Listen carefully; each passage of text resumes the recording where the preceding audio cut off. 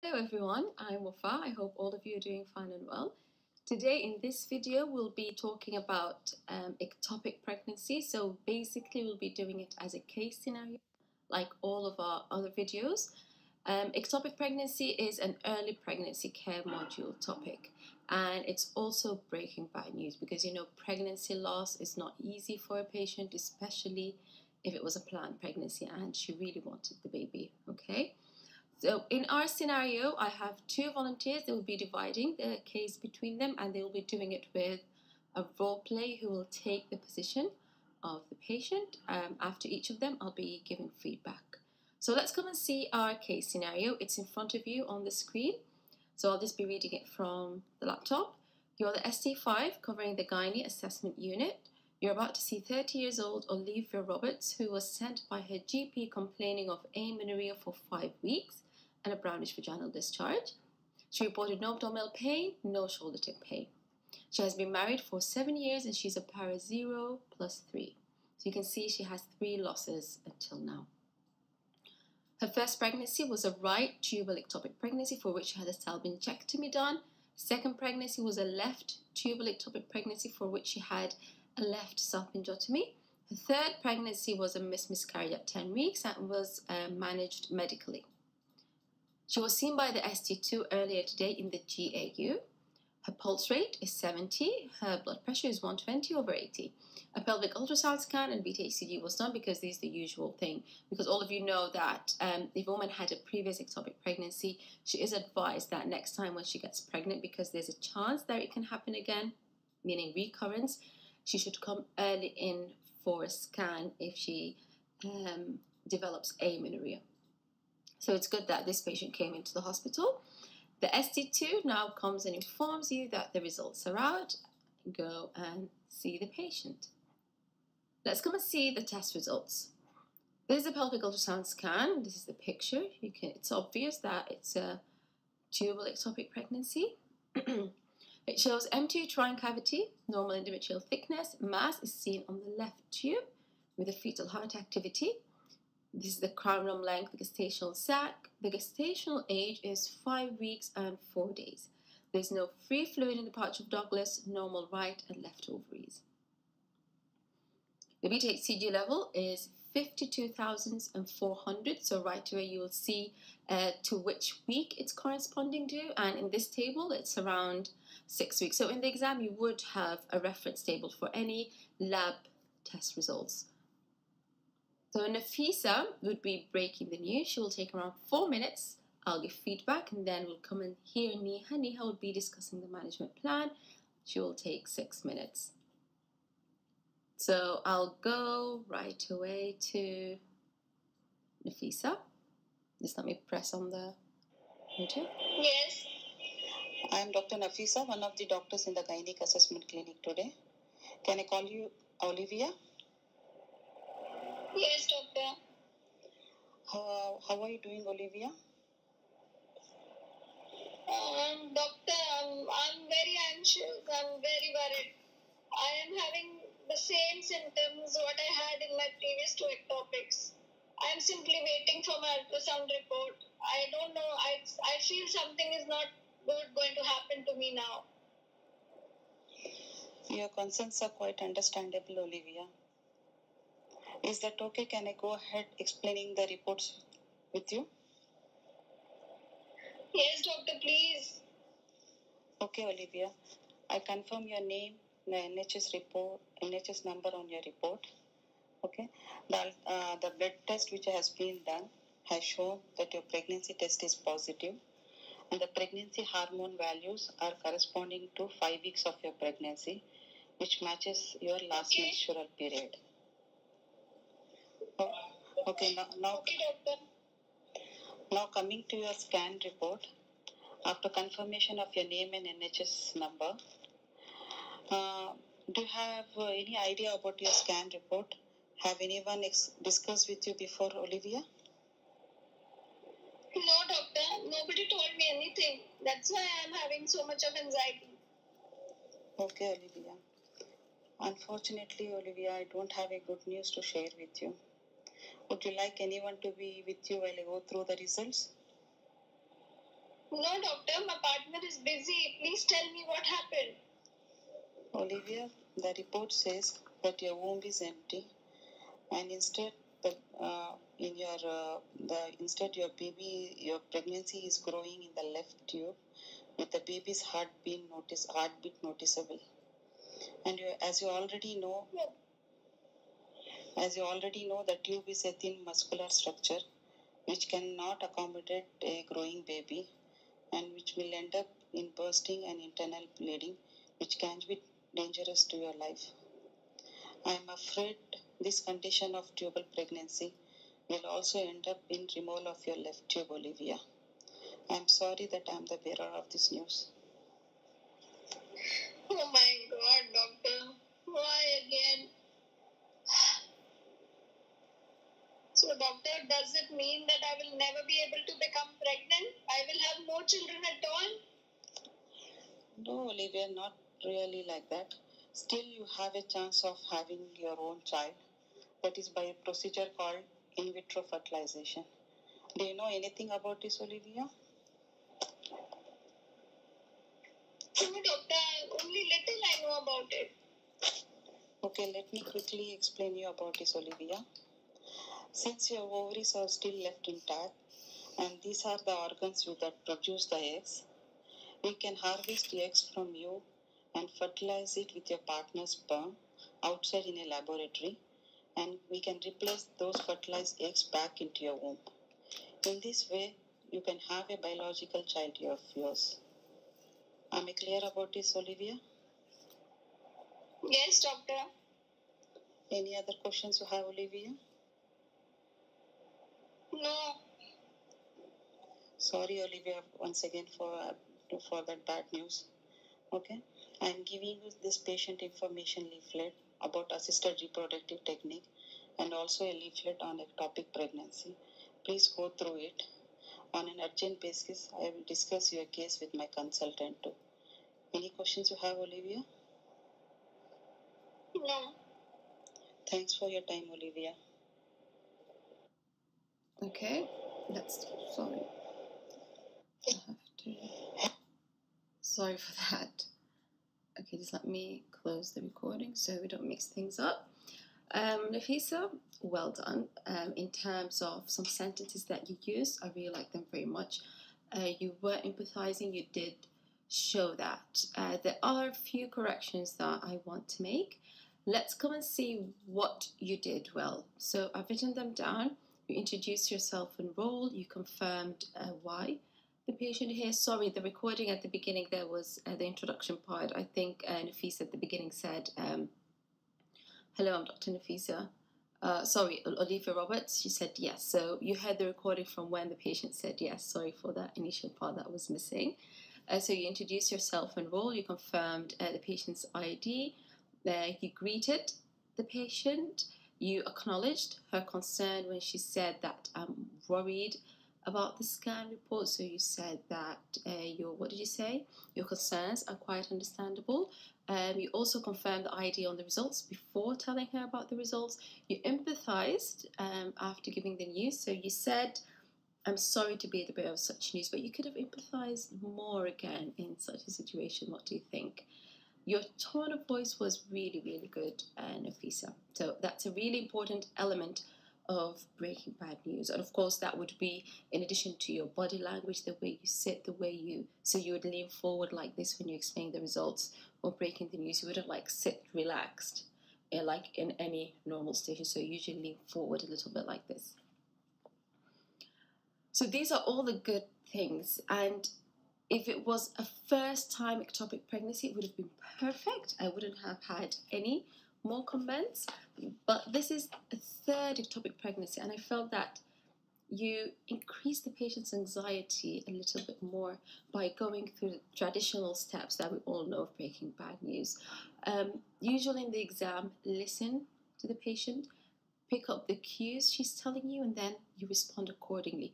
You can modify your counseling. It's basically chatting and meeting the needs of the patients in front of you, not going according to the steps that you already have in your head. 1, 2, 3, 4. I have to really cover them. So let's come and see let me open it here, the mistakes that you did and what they reflect. Once you introduced and you greeted her, let me read out the sentence that your patient said. And by the way, I really liked your patient. She played the role really well, so pass that on to her. She said, "I'm very anxious and worried. I'm waiting for my scan. I feel something is not good is going to happen to me now." It's obvious, Nafisa, that she does not know about the scan report. So what you did, you inquired about her knowledge of the results after that. That shows that you did not pick up on her cues and you were not listening to the patient. So you can omit that step. Take it away completely. You do not have to mention it because it is obvious, right? You then increased her anxiety by going through all the steps of breaking bad news. There's no situation awareness here because she's already anxious from the moment she stepped in. You delayed the breaking of the bad news by confirming her name and age. Okay, that's a good point. You wouldn't really want to skip it. But then what you did is that you explained the blood tests first. You told her that she's pregnant, and then after that, right away, you inquired about if she wants someone to be with her. Can you see what I mean? This would increase the patient's anxiety more and more because she will know right now that you're about to give her bad news, but you're not actually saying it, and you're giving her bits by bits. Here's a little bit, and then here's a little bit, and then you stop and ask if she wants someone to be with her, and then you give her the rest of the news. So don't do that. She is suspecting that she may be having an ectopic pregnancy. So after you confirm the patient's ID on the results, name, age, and NHS number, right away. First warning shot, second warning shot, and tell her straightforward you have an ectopic pregnancy. Now, this will take us to the other mistake that you did. You explained what ectopic pregnancy is. This would reflect that you didn't really read the scenario well. The patient had 2 previous ectopic pregnancies. Wouldn't she know what an ectopic pregnancy is and what an ectopic pregnancy means? That it should end, it shouldn't be allowed to go forward. Despite that, you explained everything in detail. That wasted time for you because I did want you to empathize more towards the end after breaking the bad news. This case scenario really, really needs a lot of empathy. So what you could have said that, Amy, I'm sorry, unfortunately I don't have good news. I'm sorry to tell you that you have another ectopic pregnancy on the left tube. And then you go silent. That's it. No need for an explanation right now, okay? Later on when you come to the management plan and she absorbs the news, she's relaxed a little bit and she is ready to continue discussing with you, then you can discuss with her the fact that it can lead to rupture. That's why it has to be treated right now, okay?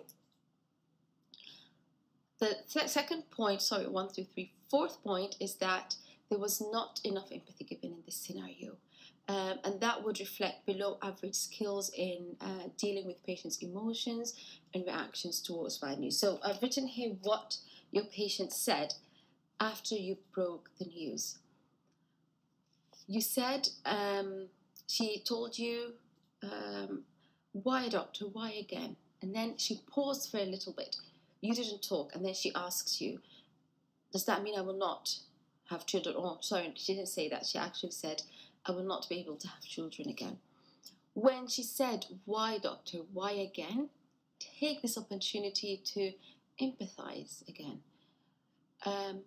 You can, for example, tell her that, what's her name again? Sorry, I'm really, really, really bad with names.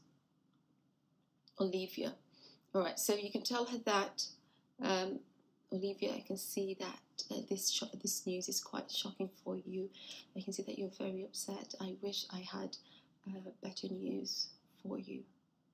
Right, sentences like these just to comfort the patient. And when she said that I will not have children, right away, and if you say jumped to IVF a solution. She still has one tube, and this time she can have a salpingotomy done or a salpingectomy according. So she can have a salpingotomy and she'd be followed up, everything would be fine. Or she can have a salpingotomy that would end up with salpingectomy, or from the beginning have a salpingectomy. So it would depend according to what will happen. Always in the exam, don't go towards one direction. Have many possibilities and just communicate them to the patient in a very, very simple way. So let me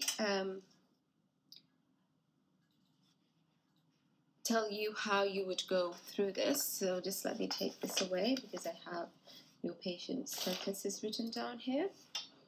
Okay, so after you introduce yourself and the patient told you, I'm very anxious, I'm worried, I'm waiting for my scan, I feel something is not good, that's going to happen to me now. You tell her, I've gone through your notes, Olivia, and I came across your previous 3 pregnancies, 3 pregnancy losses, and your concerns are quite understandable.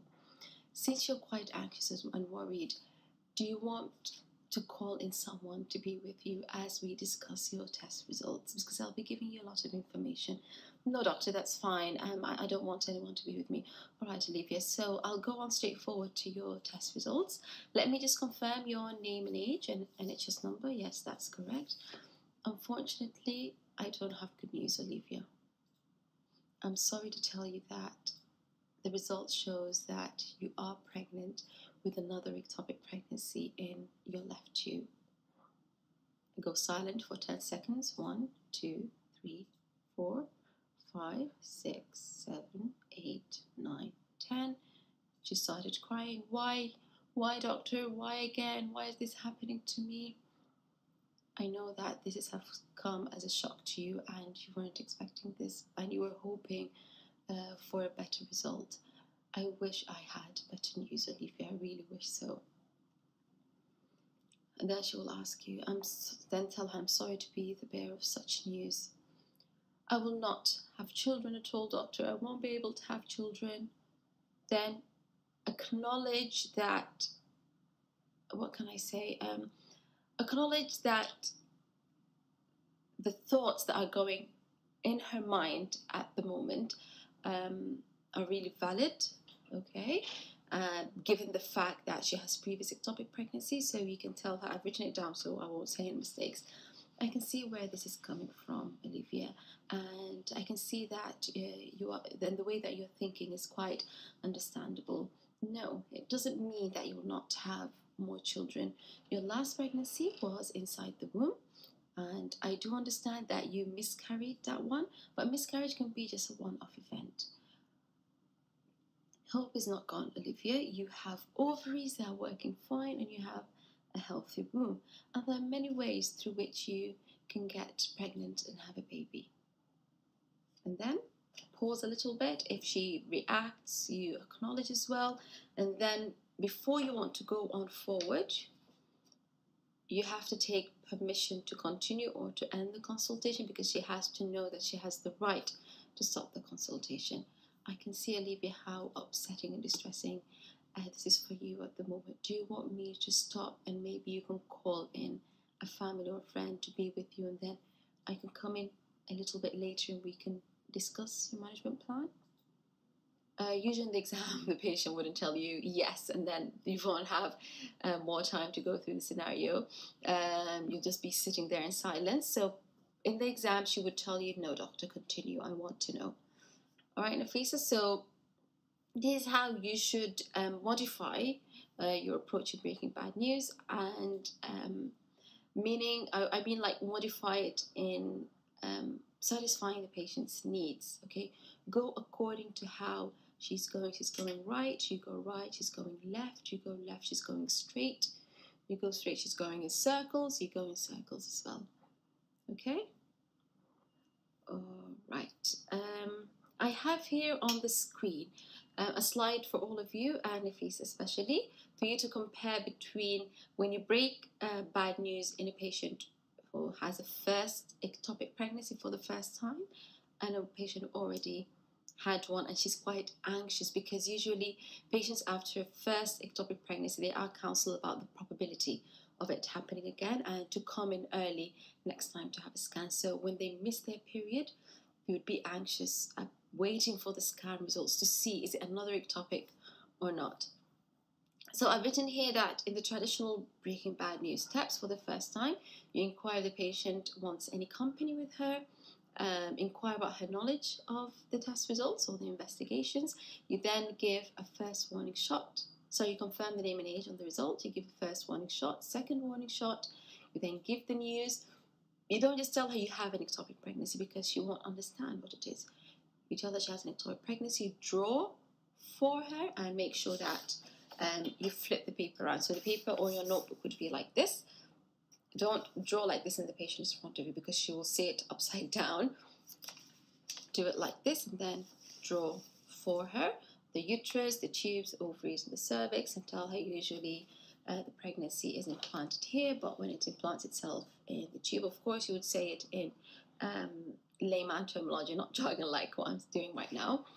And then you explain to her the ectopic, and you don't just stop here. You explain to her the prognosis, what's the outcome of such an ectopic pregnancy, just the same way that Nafisa mentioned it, all right? And then after that, you go silent. Count for 10 seconds, not out loud. After 10 seconds, the patient during that 10 seconds, some of them can cry, some of them can get anxious, angry, some of them would just be in complete silence and just be looking at you. So they would be in denial. If the patient is crying, you then empathize. Let's say if she's in denial, she's just looking at you. You then want to check, has she really absorbed and processed and understood the news that you told her, because she's just staring at you. She's not showing any reaction. So if you want to make sure, then you ask her, Olivia, are you aware of what I have just told you right now?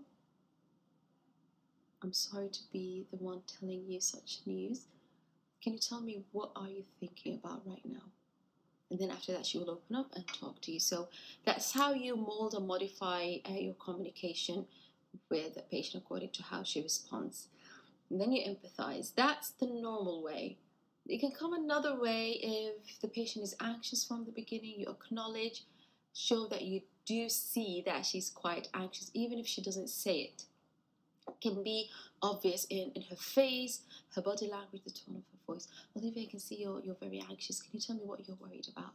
Well, doctor, I'm worried that this pregnancy would be another ectopic pregnancy, because I had 2 previous ones, and they told me there's a high chance I can have it again.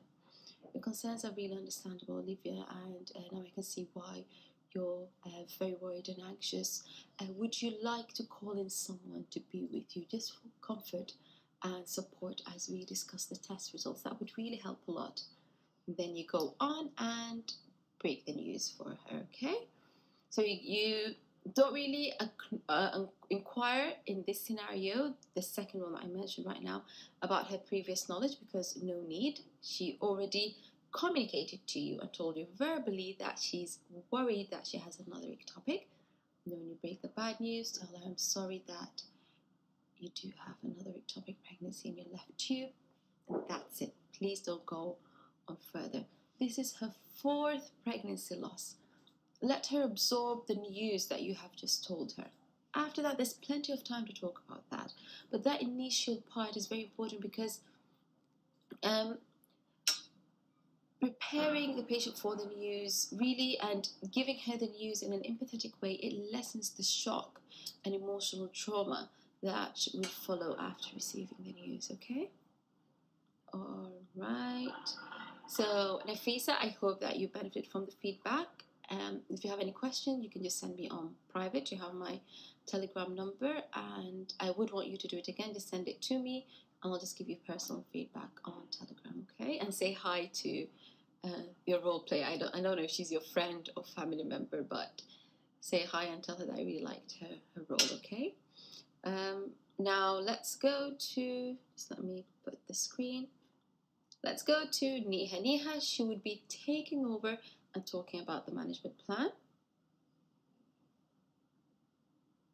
Olivia, should I continue with the management option? Yeah, doctor. Doctor, is there some problem with me? Olivia, please don't blame yourself. There is nothing that you had done wrong or you could have done to avoid this ectopic pregnancy.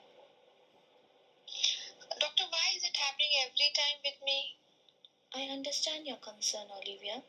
Let me explain to you. Generally, females have a chance of 1 in 90 having a chance of ectopic pregnancy. The incidence of ectopic pregnancy increases when there is a previous history of ectopic pregnancy, and it increases to 7 in 10 females having an ectopic pregnancy with a previous history of ectopic pregnancy. Also, when there are history of any tubal surgery, the chance of ectopic pregnancy increases. Along with that, if the patient is using any kind of copper coil on any kind of progesterone pills, undergoing IVF treatment, or is a chronic smoker, in those situations, the chances of ectopic pregnancy increases. Am I clear so far? Yeah, doctor. Coming to the management option, Olivia, there are certain management options like going for expected management, where we can just wait and watch and monitor the pregnancy hormones. It can be done in early pregnancies. The other option is going for medical management, where we give injectable methotrexate, and it helps in gradually decreasing the ectopic pregnancy. But Olivia, at presently I am not in a position to offer you both the options because your pregnancy hormones are on a higher side, and in the ectopic pregnancy the heartbeat is present. So the only management option available with us is going for a surgical management. For surgical Okay, so I'll pause here and then we'll go on further because I have a couple of comments. Neha, your tone of voice is really nice. Your pace is good as well. And I really like the fact that when you started off, you took permission from the patient to continue and talk about the management plan. So that's a very nice point in ectopic pregnancy. Just let me see here because I've written down the points that you mentioned. And like I said for Nafisa, that ask permission to continue, and if she tells you yes, you can continue, and that's when you stepped in and told her it's okay if I discuss with you the management plan.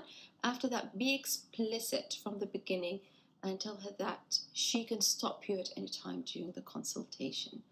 All right, if she feels that she can't take it anymore, it's very difficult for her, because that's really understandable in when a patient receives bad news. Okay, so you would want to tell her about that, and if she tells you okay, you then go on and talk about the management plan. The patient right away asked you, is there a problem with me? I really like that you assured her it's not her fault and not to blame herself. But when a patient asks you a question like that, before answering, ask her, inquire about why is she thinking that way. So you can ask her, Olivia, could you tell me why are you thinking that there's something wrong with you? And then she will tell you, well, because I had two previous ectopic pregnancies, I had a miscarriage, and now this is happening again to me. I think that something is wrong with my body. I will not be able to have children. Then you would tell her that the same way that you did, but you did inquire about when you inquire about why she's thinking like that, it would take you on to the next question, which is, I had previous ectopics and a miscarriage. This is happening to me again. Why is it happening to me? And I like that you did acknowledge her concerns about the repeated ectopics, pregnancies, and you explained to her risk factors for ectopic, but you can personalize it more and cut on the time that you spent talking about, for example, previous surgeries. Previous surgery would apply to her case scenario. Previous infections, STIs, IUCD, loop. And you don't know if she had an STI before or she had a loop inserted, don't you? So specify it to the patient in front of you, and you can tell her that, I just want to read the patient's question. Why is it happening every time to me? So you would tell her that, Olivia, when a woman has an ectopic pregnancy, there is a chance that it can happen again. And if she has two ectopics, there's an increased chance it can happen for a third time. That's because of the ectopic being a condition that can recur, and also because you did have surgery on your tube. So both of these causes are the reason why you had it again. But I don't want you to lose hope. There is still a chance that you can have baby, right? And then you continue. You then went and started and wanted to talk about your management options. I really like that you omitted the expectant and the methotrexate, and you justified why surgery is the only option because of the beta-HCG, and of course it's basic because of the viable ectopic pregnancy. You could have saved time on this as well, because the patient had two previous ectopic, didn't she? She knows, of course, what expectant management is, what medical management is. So you can just tell her that this time, the management option would be through surgery, because the reason is that baby's heartbeat is there. So giving you medication or waiting and seeing will not be an option. All right, so you stop here, and then you go on and talk about the surgery. Let's go and see what you said about surgery. Management, first we need to admit you, and there will be a team of doctors that will be involved in your care. Am I clear so far? Yeah, doctor, but I can't get admitted. It's my anniversary after 2 days. I just want to be at home for my anniversary. I don't want to get admitted. Olivia, I understand your concern. Let me explain to you, Olivia. The ectopic pregnancy is in one of the tube. Okay, the tubes are not generally thin, and as the pregnancy goes, there are chances that the tube may tear out and there may occur bleeding inside the abdomen. Okay, if it does occur, sometimes the bleeding is so torrential that it may be life-threatening for you. Olivia, I don't mean to scare you, but your safety is my utmost priority. So we generally recommend to, in this situation, to go for surgical management. Should I explain you the surgical options available? Yeah, doctor. Olivia, basically surgically management can be done through a keyhole surgery or an open surgery. We generally will first think of going for a keyhole surgery, where we can, as one of your tube is been removed in the previous ectopic pregnancy, we can do what is through a keyhole surgery. We can just give a nick on the other tube and remove the pregnancy tissues. This will be done under anesthesia. Generally, complete sleep medication will be given. The details of the anesthesia will be discussed with you with by the sleep doctors. For this procedure, you may have to stay for 1 to 2 days. After the procedure, we will be monitoring your pregnancy hormones. There are chances that if your pregnancy hormone does not decrease, or there is persistent rise or evidence of presence of pregnancy tissue, we may have to do a second surgery and remove the tube. Also, Olivia, if there is increased bleeding inside, or if it is difficult to remove the pregnancy tissues because you already previously had two operatives, in those situations we may have to remove your tube in this operation itself. I understand that you are keen to have a baby. If it happens that we had to remove your second tube also, in those situations IVF would be an option for future pregnancy. Am I clear so far? Yeah, doctor.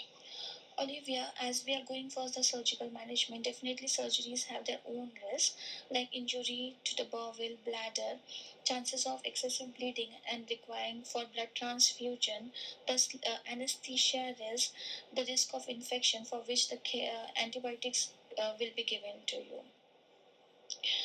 Olivia, are you comfortable getting admitted?